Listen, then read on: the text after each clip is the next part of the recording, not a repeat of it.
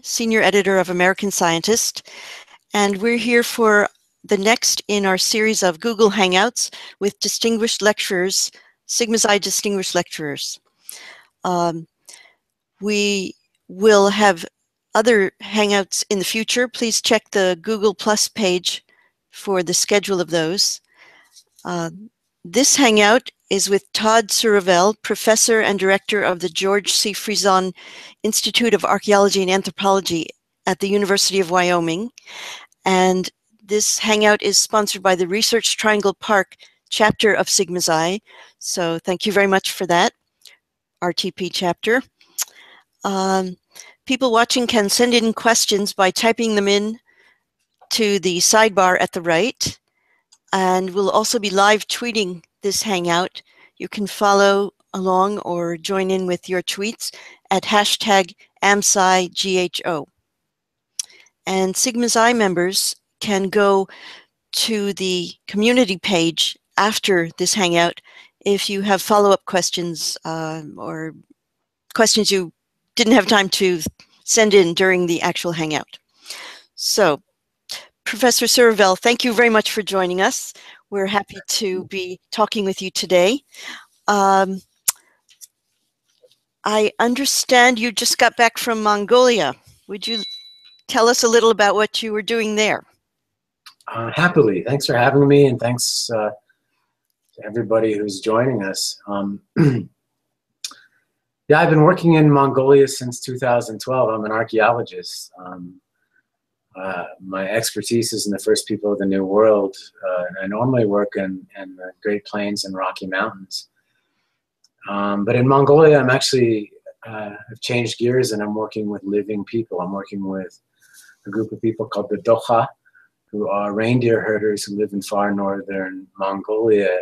And the research I'm doing there is called ethnoarchaeology, which is the study of living people for the purpose of developing tools for interpreting the archaeological record.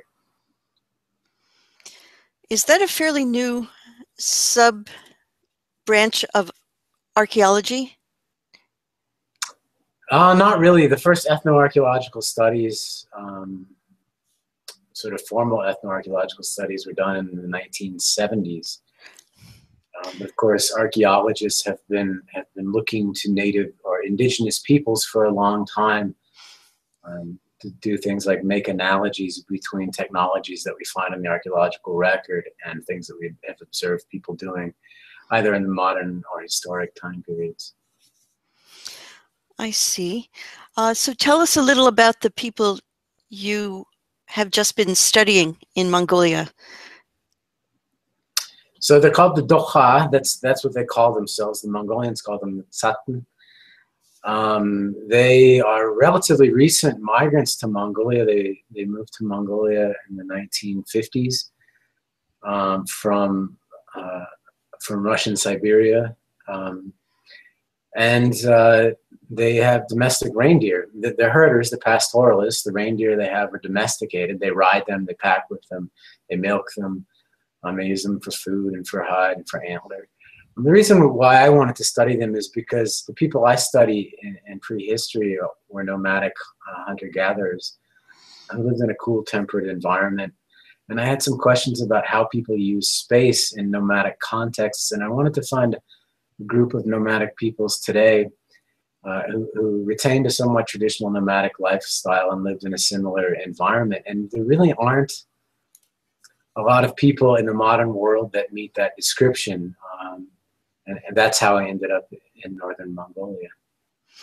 That makes sense. I see that you've mentioned in your background material that the Dokha move 2 to 8 times per year. What are some of the reasons that they would move from one location to another? Well, you know, as pastoralists or herding peoples, the primary concern is grazing their animals and making sure their animals have enough forage.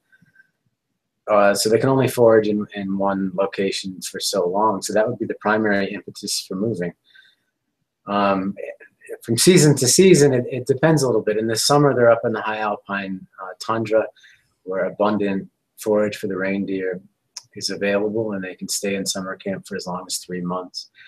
As fall comes and the weather changes and the forage starts to run out, they move down in elevation, down essentially to tree line, where the forage is better, the weather's better, it's a little warmer, there's less snow, and then they keep moving down and down and down. They move down again in the winter and then start coming back up in the spring and in the summer. The other primary reason why people move is between the taiga and town, and some families only move twice per year, and those families they herd in the summer, but during other seasons they head to the nearest town, which is called Saganor. It's about 30 miles away.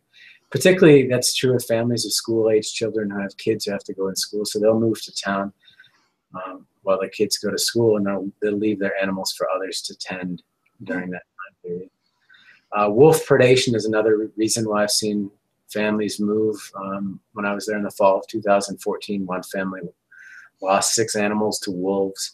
So they moved about 30 kilometers away to another valley to try to move away from the areas where the wolves were active. And what sort of dwellings do they live in? So for most of the year, they live in what they call an orts. O-R-T-Z would be the best English spelling. We would recognize it as a teepee. It's a conical lodge. It has a frame with typically 28 to 40 lodge poles made of larch. And then it's covered with typically 4 or 5 pieces of canvas.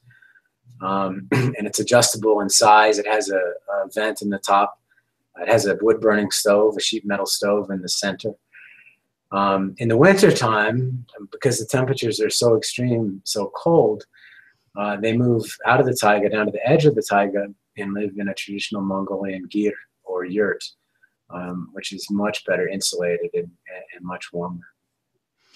Okay, and about how many people would live in an orts? Is it a family group usually?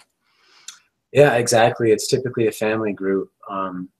I've seen as few as 1 in the case of a single man, and I've seen as many as 9 living in an orts. For special occasions, I've seen considerably more than that inside of an orts. For example, I attended a wedding in 2012 in a taiga. I did not count the people, but there were at least 30 people inside of this orts. It was about 8 meters in diameter. It was an especially large one, but we had a lot of people in there. I could imagine that could get pretty crowded. And I think I saw somewhere in your notes that most of the time the orts has solar power. How does that work? Yeah, in fact, it's quite common for nomadic peoples in Mongolia to use solar power. One thing that struck me, given some of the resistance to green energy in America, in Mongolia, nobody hesitates to use it, and it's really their only option. So the way it works for the Dokha and for other Mongolian nomadic peoples is you buy solar panels and you buy a big battery pack. Essentially, it looks like a big car battery. And during the day, you put the solar panels outside of your house. You face them south. During the day, the battery gets charged, and at night, you use that charged battery for various purposes. The primary purposes or the primary needs for electricity are lighting and some households television. Okay, and so they just set up the solar panels on the ground near typically they will put a big log out on the ground and lean it up against the log. Some families will sort of track the sun with the solar panel as the sun moves across the sky. They're big solar panels. I mean, they're not huge. They're big enough. Everything that the Dokha have has to be packed on reindeer. So when they pick up and move camp, of course, they pack the solar panel, they pack the battery pack, they pack the television, they pack the satellite dish, they pack it all on reindeer.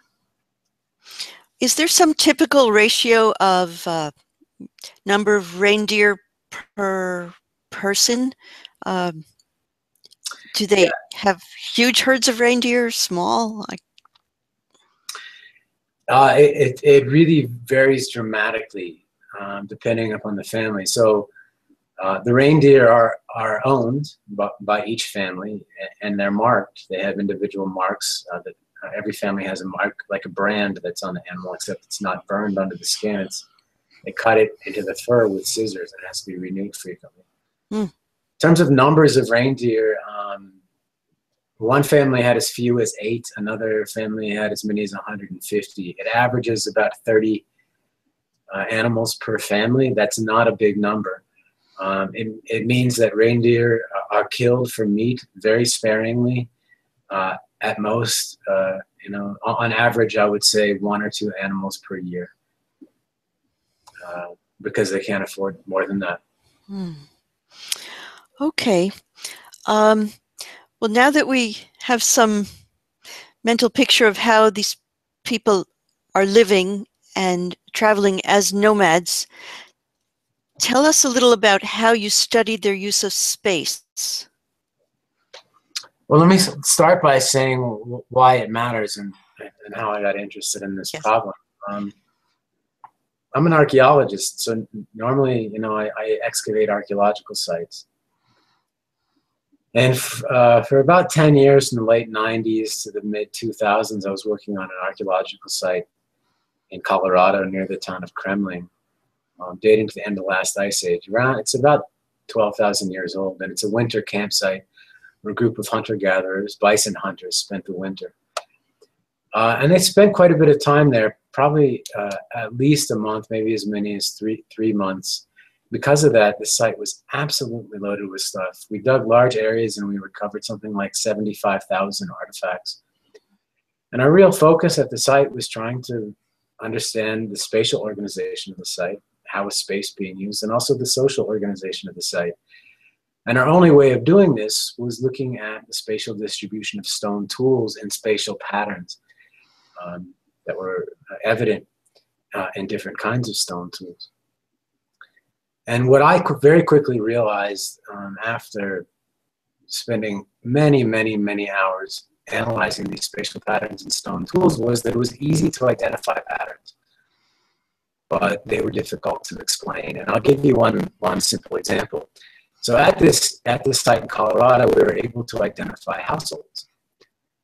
It's no surprise that people 12,000 years ago and living in the wintertime in Colorado were using households, but they can be difficult to identify because they generally don't leave much of a trace. Inside these households, there's some really interesting patterns in the distribution of stone tools. For example, in the 3 households we identified, we found that stone tools were preferentially concentrated in one area of the house, typically on the back side of the house, away from the door, and somewhat close to the hearth feature in the center of the house. And it inspired in me some very simple questions, which, for example, if you were living in a nomadic context in a small circular house, say like a teepee, and you were making and using stone tools, where would you sit when you were doing that? And how would you make that decision? And if you were to repeat that act over and over and over again, what would the distribution of locations look like? And understanding really simple questions like that is important because it allows us to understand spatial patterns in the archaeological record. And I realized that archaeologists and anthropologists had actually invested very little effort into understanding where people do things and how they make those decisions about where they do things. We've been studying architecture for a long time, different forms of houses, where the furniture is arranged, generally speaking, how houses are used, but nobody actually sat down and carefully assessed how people use space in a nomadic context. So what I wanted to do was find a group of nomadic people and study this very carefully. And specifically what I wanted to do was map where people were doing things and map it very precisely, map it very frequently, and from those data try to understand how people were making decisions about where to do things, ultimately then to turn the light back on the archaeological record. So in Mongolia, the way we do that, the way we map people 2 ways, in outside spaces, in their campsites, we do it using a combination of time-lapse photography and photogrammetry. So we take a camera, a digital SLR, we put it up high on a pole in a weatherproof box, and it takes a photo of the camp every typically 2 to 4 minutes, depending on how our batteries are. And then we use software called photogrammetric software that allows us to then take measurements and actually make maps from those images. So we can map the camp, and we can map the location of people and their activities. And we can sort of break down how space is used in a very detailed way. In interior spaces, we use a very simple observational mapping technique where we just have a diagram on a piece of paper and we record where people are and what they're doing. And we've generated thousands of data points, and now we have a much better idea of how spaces like this are used. Did you find a lot of variation from one household to another? The short answer is no. Yes, there is variation. And the variation that you see, most of it has to do with how many people are living in that house. You can imagine that if you put 5 people in a small orts, they're going to take up more space, and people are going to get displaced to less optimal areas than if you just have a single person. But if you look at the overall pattern from house to house to house, there are a lot of surprising similarities, and these houses are used in very, very repetitive ways. So you don't have to allow for eccentricity as a factor in interpreting, say, an archaeological record? That's a great question. Yeah, individual eccentricities exist, and they always have existed. In the archaeological record, if there is something that we cannot explain that really doesn't fit a pattern, eccentricity or individual oddity, I suppose, is always a possible answer. But in my experience, that when we're looking at big patterns in time and space, that they're usually explained by much broader phenomenon than individual eccentricities. But yes, they do exist. So in some way, I guess you could control for that by studying more households rather than fewer, or even just more individuals, regardless of how many households they were in. That's absolutely right. I mean, we have studied, I think, 12 households to this point, and we can compare the patterning in all of those. We can even look at the behavior of individuals and see if there's certain individuals who sort of break from the expected pattern. We're able to do that. I have not done that. My impression from having collected a lot of these data are that the eccentricities are not playing a huge part in governing our data, at least in the ethnographic case. And there were a couple of patterns, I think you mentioned you found, that were pretty self-explanatory once we stop to think about them, that if you're doing work that requires precision, you need to have a good source of light. That's right. And one thing I was curious about was that, if I remember right, the hearth or the cooking area was usually over on the east side of the orts. Yeah, so in general, let me address both of those. So if you think about, right, it's no big surprise that if you're doing something that requires precision, that you would tend to be in the location that is best lit. What's interesting about that in this case that I'm studying, the Doha case, where is the best lit place in a teepee? Well, it's not a simple answer. It depends, first and foremost, on whether the door is open. If the door is open, the area around the door is by far the brightest. If the door is closed, then the area in the center to the back of the house tends to be slightly brighter. And in fact, we've measured the intensity of light in these houses in both cases. What's interesting about that is that the extent to which the door is left open or closed is dependent on the temperature, which is of course dependent on seasonality. So now we're starting to understand that the distribution of light in these houses is changing as a function of season, and therefore we think, and we're starting to have good evidence of this, the distribution of these precision activities or tool using activities is changing seasonally from the front of the house to the back of the house. And archaeologically, there's good reason to believe that that might happen as well. So this is potentially giving us a new method for determining the season of occupation of archaeological sites. And as I mentioned in the case of our excavations at the site in Colorado, artifacts are preferentially accumulating in the back of the house, away from the doorways, which may confirm our suspicion that we're dealing with a cold season occupation. Now the kitchen, yeah, in Mongolia, traditionally in Mongolian yurts and in Doha Ortis, the kitchen is on the eastern side of the house, the doorway is to the south. You walk in the door, the kitchen is to your right. So when we look at certain behaviors like cooking, it's no surprise that they tend to be found in that area of the house. One thing that did surprise us dramatically, or I shouldn't say dramatically, it was unexpected, is that even people who aren't cooking, who aren't involved in food preparation, even people who aren't eating preferentially are on the same side of the house, on the eastern side of the house. Now the Doha call this the woman's side of the house.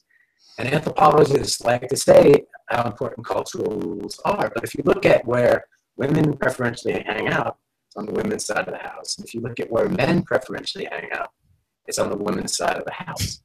So in what sense is there a men's side of the house? Do they sleep on that side, or? Well, no, they don't sleep.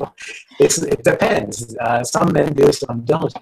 The women men's side thing seems to really mostly apply to equipment and where the equipment is stored and where people's personal belongings are stored. For example, the tack for riding, weapons, men's clothing, tools are often on the men's side of the house. Cooking stuff's on the women's side of the house. But what strikes me about this bias to the women's side of the house is everybody seems to be hanging out in or near the kitchen. That, I have to say, doesn't surprise me at all. Right. That sounds universal to me. Well, is it universal? This is a question that of course, after we found everybody's hanging out in the kitchen. And then I thought, geez, that's where everybody hangs out in my house. And then everybody else tells me that's where everybody hangs out in my house. I thought, well, I'm going to go look at the literature to see if this has been studied. And in fact, to my knowledge, it hasn't been studied before. It's just sort of this anecdotal thing that we all know, but it's never been documented. So it was a surprise, and then it wasn't a surprise, and then it made me want to explore the issue more. So that was an interesting finding. And just to remind us, the cooking isn't done at the same place as the main source of heat for the house, is it? Yes. Or is it that people are hanging out there partly just because that's the warmest part of the orts?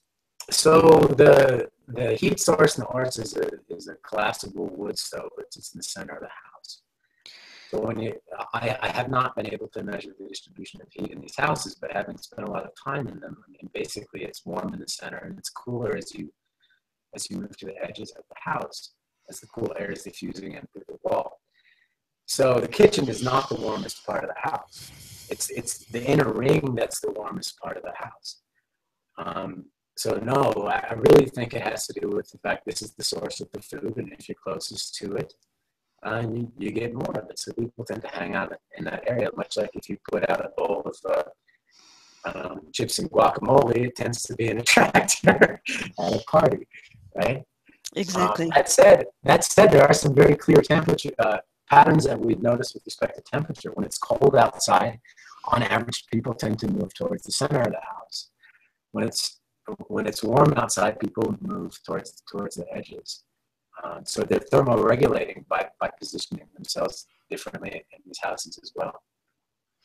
So you would expect to see different patterns of artifacts in an archaeological record depending on what season of the year that site was inhabited? Absolutely. All things being equal, yeah, in the cold season, I would expect people making and using stone tools to be more closely tethered to a fire, and in warmer seasons, less tethered. If you think about people making and using stone tools, and in that process, you're generating hundreds, if not thousands of small flakes or chips from making using stone tools. They're going to accumulate at different distances in the fire depending upon the season and all likelihood. And our data, we don't have people using stone tools in the modern world, but if our data would bear out for people living in the Stone Age, you would certainly expect that to be the case. Moving back over to North America now, in the archaeological sites that you've studied, do you see a lot of the flakes from the stone tool making gathered in a small area? Yes and no. One thing that's fascinating about this site that I was talking about is that we have these households, or what's left of them, and we have in some of them 25,000 artifacts on this floor of the house. We do have evidence for cleaning too. So up against the wall in a couple of areas, we find these dense concentrations of chipstone where it looks like people have swept the floor and dumped it in the corner. But of course, when you sweep, you don't get everything. The small stuff tends to get left behind. So we have this dense scatter of very small flakes throughout the house and the floor. We also have evidence of people cleaning out the hearth in the center of the house, taking that outside and dumping it around the perimeter of the house in what I call the yard, where we have lots of evidence of burned artifacts spread around the perimeter of these houses. So you get a little bit of both, where you have this dense scatter of material where people were working, and then you also have these very dense areas where people, it looks like, swept up and dumped materials inside up against the wall, and then the hearth, the stuff coming out of the hearth in the center, the ash and the burned artifacts in there get dumped on the outside of the house. What about where small children would be? Where would you expect them to be in a fairly small enclosed area, and what kind of traces would you expect to find of them? Or perhaps they wouldn't leave traces as small children in an archaeological record. Let me speak to that from a couple of perspectives. In Mongolia, I have the opportunity to study small children and how they use space. We're talking about infants. They're typically swaddled in Mongolia. They're put to sleep in a cradle board, or they're crawling around on the floor. Infants, kids from the age of 5 to, say, 12, my impression is that they're constantly on the move. They don't really sit still, and they're all over the place, inside and out. Archaeologically, in one of the households at this site, we found evidence of children, we think. And the way we were able to identify the presence of children is in unskilled flint knapping. So flint knapping means making stone tools. So in this one household, this is during a period of time we call the Folsom period, where people made spear points that are beautiful spear points, required incredible amounts of skill to make them. And we have lots of examples of these beautiful spear points in this house. But then we have these clunky artifacts that are covered with flint knapping errors. One nice thing about flint knapping is when you make a mistake, it leaves a clear mark on that stone. I think we have 5 or 6 that are called bifaces. They kind of look like knives. They're just absolutely covered with errors. We've done experiments to have unskilled flint knappers try to make bifaces. They look just like these bifaces. So we ask ourselves, in what case in the Stone Age would you have individuals who, by the way, make a living by making stone tools, but aren't very good at it? And our answer is almost certainly it's those who are just learning how to do it. It's children. And that's some of the best evidence for children we have in the archaeological record. There are other things you can look for too, like toys. Oftentimes, strange arrangements of stone. For example, in Mongolia, I documented these really strange alignments of stone where somebody had arranged stones in strange patterns in the floodplains, and I couldn't figure out what was going on until I asked about it, and I was told, oh, that's kids playing. The equivalent of adult eccentricity. It's kids' imaginations. Yeah. So that pattern had some great meaning for some kid or a couple of kids, but not one that's evident in the archaeological record. is it possible to see in the archaeological record evidence of smaller hands napping stone? I don't know. It's a tough question. We haven't, I don't know that anybody's done any experiments looking at the relationship between hand size and the products of flint knapping. My guess is that they would not find much of a relationship. But I will tell you this, I had a student who worked on a rock art site in Wyoming where there were a number of handprints left. So people put their hand up against the rock and then sprayed pigment all around it, leaving essentially a negative impression of the hand. And she is hardly the first person to do this. In fact, archaeologists have been doing this for 100 years, but by carefully measuring properties of those hands, we can to some extent estimate the age and the sex of the individual who made that handprint. And that's one case where small hands generally means we're dealing with children. Fair enough. Can you tell me a little more about the parallels that you're drawing from the Doha in Mongolia and the archaeological records that you've been studying in Wyoming? Are there other aspects in which you're seeing the Doha as a good model or providing tools for study of the archaeological record back in Wyoming?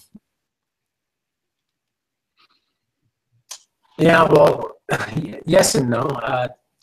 Let me say that the project is ongoing. We're still very much in the phase of data analysis. But yeah, there are some things that I've realized about how space is used that I think are very applicable to the archaeological record that weren't necessarily evident to me before, although after the fact they always seem obvious. In general, when we think about, we have to do something and how do we decide where we're going to, the location we're going to choose to do it. We generally don't give a lot of thought to it, right? But I think it's generally governed by what I would call asymmetries, or things that make certain areas more attractive than others. And that can be something as simple as areas that are closer to us, we're more likely to use than areas that are far away. Areas that are warmer are more likely to use than areas that are colder. Of course, that depends upon the season. Some places, areas that are shaded are more likely to be used when it's really hot than spaces that aren't. When we look at exterior spaces in Mongolia, the exterior spaces of these camps, one thing that's really struck me is how little of it's used. Most of the space is empty. It's just used for people to move through, if they move through it at all. And most of the intensive outside activity, whether they're chopping wood, or they're butchering an animal, or they're doing sewing, or they're carrying a chainsaw, tends to happen in a very, very limited range of areas. They typically have favorable properties for doing those activities, whether we're talking about proximity to raw materials or proximity to one's house. The net effect of that archaeologically is that we expect the archaeological record to be very, very clustered, for artifacts to tend to occur in clusters and to be separated by large spaces that are largely devoid of artifacts. And that seems to be very much the case, at least later in prehistory. It doesn't seem to be as much the case in the earliest archaeological sites in the world, which is an interesting question unto itself. We have a question that has come in from someone watching. How will your archaeology work change in the light of what you've learned from studying the Doha? That's a good question. I think it gives me a much greater insight into the meaning of these spatial patterns that we've been observing. But what I'm really hoping is that, once we have studied all 4 seasons in the taiga, and we really understand how the spatial distribution of human behavior changes seasonally, that now we're going to be able to reconstruct the season of occupation of archaeological sites. And this is a really, really important thing, in my opinion. If you think about, it's not as much the case for Western people living in our controlled environments, but if you think about living in a traditional indigenous lifestyle, in a place that's highly seasonal, your way of life changes dramatically from summer to winter. And yet, archaeologically, it can be incredibly difficult to determine the season of occupation of archaeological sites. But if we could, I think we could start to understand new facets of the archaeological record, particularly how human adaptations change from season to season. So what I'm really hoping is that the major product of this research is that a number of sites that archaeologists have already been excavated will now be able to be assigned to a season. And from that, then we're going to be able to learn many new things about how human adaptations change from season to season in the past. So you would hope that people could go to sites that were considered already well studied and find a new layer of meaning by looking at the patterns, distribution of the artifacts there? That's exactly right. That's exactly right. And there are hundreds of sites that have been very carefully excavated. We have lots of this wonderful data, and I'm just trying to find ways to pull out new meaning from those data. Okay. I'm curious to know what drew you into archaeology in the first place, and this particular line of investigation in archaeology. Was it something you wondered about when you were 9 or 10, or did it strike when I was 9 or 10, I was obsessed with birds. I was an avid bird watcher, and I absolutely loved watching nature documentaries. And when I went to college at the University of Wisconsin-Madison, I was going to be a zoologist. In fact, I majored in zoology. I worked with Jack Heilman, an ornithologist there, on the black-capped chickadee project. I studied black-capped chickadees in the forest in Wisconsin one winter, standing out in the snow. That turned out to be good training, I guess. It did indeed.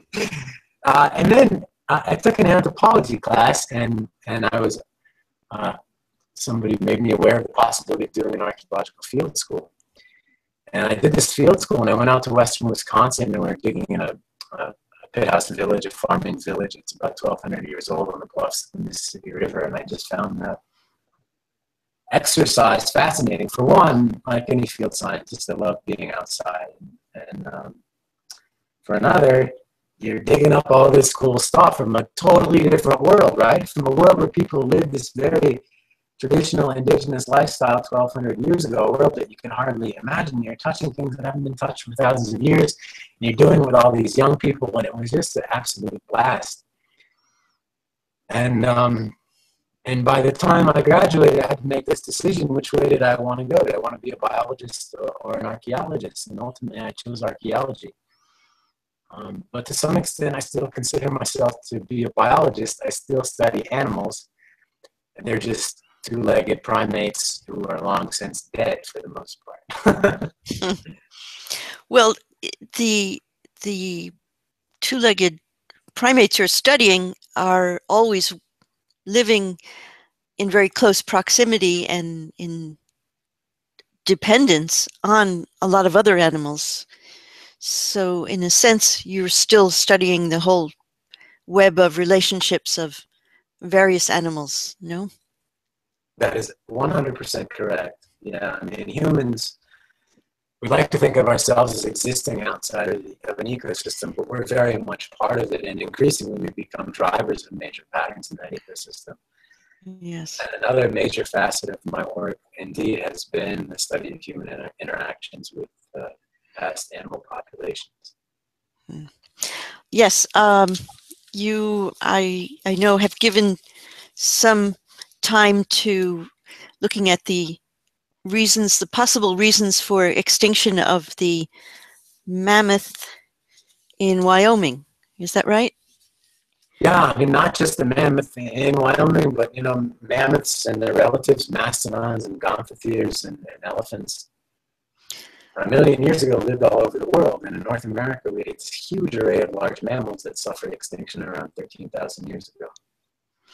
And can you tell us very briefly, can you run through the reasons that have been given, the popular reasons for their extinction, and where you've come down in choosing among these reasons? Sure. So, yeah, 13,000 years ago in North America, we lost mammoths, horses, camels, giant ground sloths, short-faced bear, dire wolves, saber-toothed cats, and other animals. And it's been rather tricky to figure out what happened to these guys.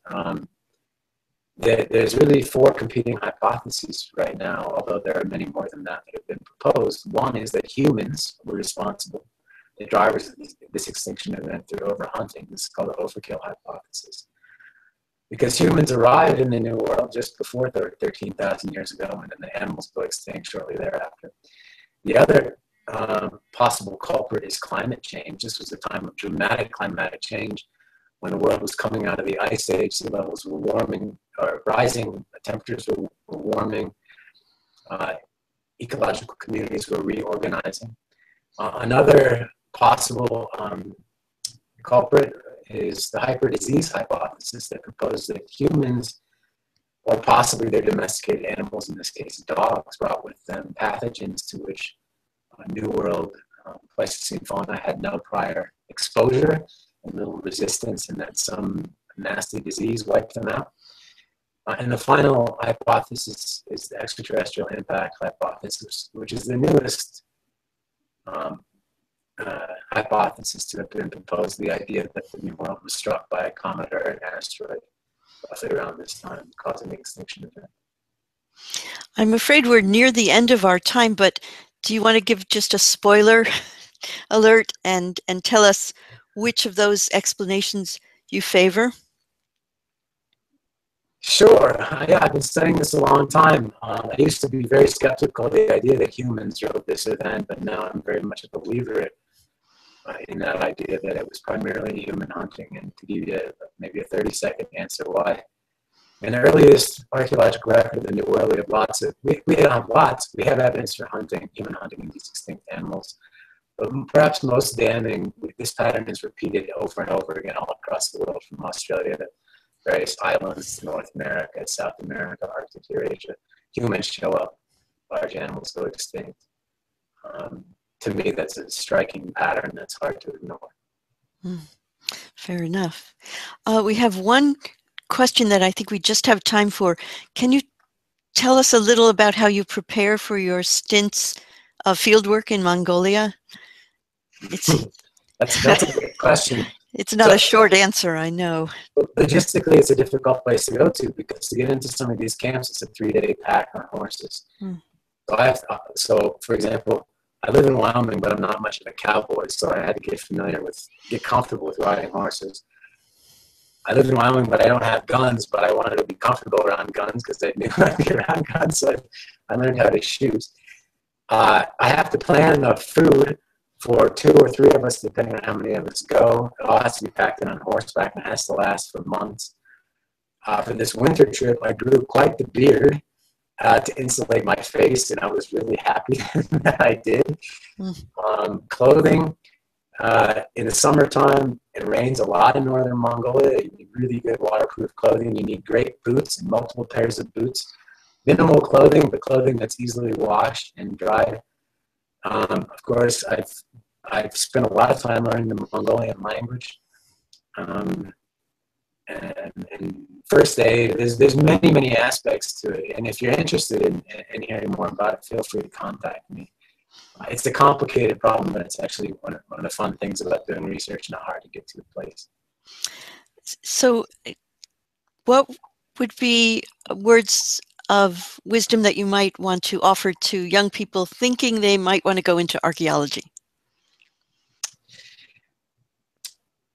Archaeology is for the person with the right kind of mentality, the person who likes to do somewhat tedious, repetitive tasks. Whether you're talking about excavating an archaeological site carefully or analyzing thousands of stone tools in the lab, the best way to find out whether you're one of those persons is to volunteer for an archaeological excavation.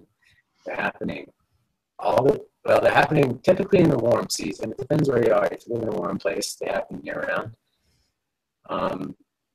Volunteer for an archaeological dig, spend a week doing it, see how you feel about it. That's the first thing I would do. Fair enough. Okay. Well, I'm afraid our time is up. I'm sure our audience has other questions, and you'll be getting follow-up questions sent along from us. But for now, I just want to thank you for joining us. And I think you've given us a lot to think about. And to the audience here, thank you also for joining us. And thank you again to the RTP chapter for sponsoring this Google Hangout. Again, for the schedule of future Hangouts, please check our Google Plus page. Thank you, Professor Surovell. Thank you very much. Thanks for having me. Bye. Bye-bye.